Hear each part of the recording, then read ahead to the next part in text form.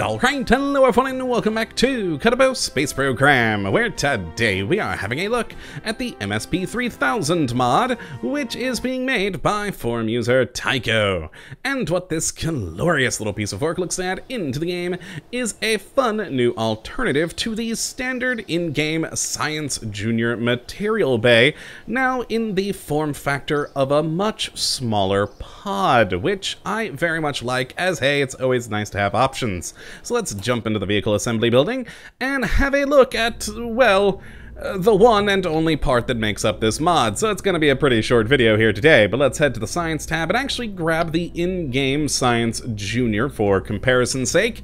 And you know, it's a wonderful experiment that we've all used thousands upon thousands of times, because it works well, but it's kind of big, kind of bulky, and, well, has some limitations because of that. Well, that's what this mod looks to rectify with the much smaller MSP-3000 Material Science Pod. And it's a beautiful little thing, of course bearing a striking resemblance to the Mystery Goo container, and that's for good reason. It's actually meant to balance out the Mystery Goo container. You basically have these two similarly sized and shaped things that have the same weight of a 0.05 tons, so that you could have a Mystery Goo container on one side, the MSP-3000 on the other, and not only do you have a good symmetry, but a well-balanced craft. And besides that, you do have the much smaller form factor, so it can, you know, fit quite nicely onto smaller landers, probe missions, etc. And it still opens up with a lovely interior, which I very much like. I have seen so many science part mods, which literally are just retextures of Mystery Goo containers, and that's it. So I like that this one has the doors that open up, that it has the interior bits in there. Now, granted, the interior bits do appear to be, from the look of it, mostly copied from in here and then just kind of squished down to fit, but you know what? It still looks good, and it has that interior. It's not just a part with a different paint scheme on it, so I very much do like that. I appreciate that little extra detail.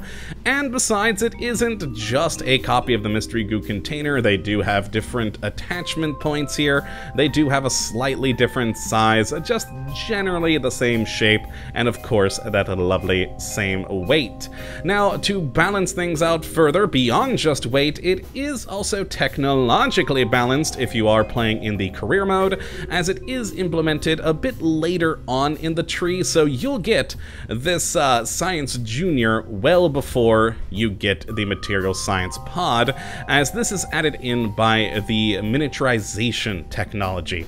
So I do like that you end up getting this first, and then later, as your tech improves, you got a better one. So that's just cool. So let's actually head out to the world and see one of these attached to a ship, which, I mean, is going to look pretty much the same as what it just looked like in the vehicle assembly building, but hey, this is the format I've always chosen to do for these videos, so we're going to my crappy little rocket. And if we do open up the doors of this and observe the material bay, oh yeah, material study, blah blah blah, reset it, and we can pan up the camera there, pan it up a little more. Okay, we can of course then observe this one as well, and there we go. Material study done. And yeah, it's just a nice little pod. I do very much appreciate this thing. I like the look of it. It's got that little extra bit with all the lights and colors in there. It does a nice job of balancing things out with the Mystery Goo container, because, oh god, that has been always one thing that annoyed me, just having one Mystery Goo container on a ship. Now I can throw a Material Science Pod on the other side.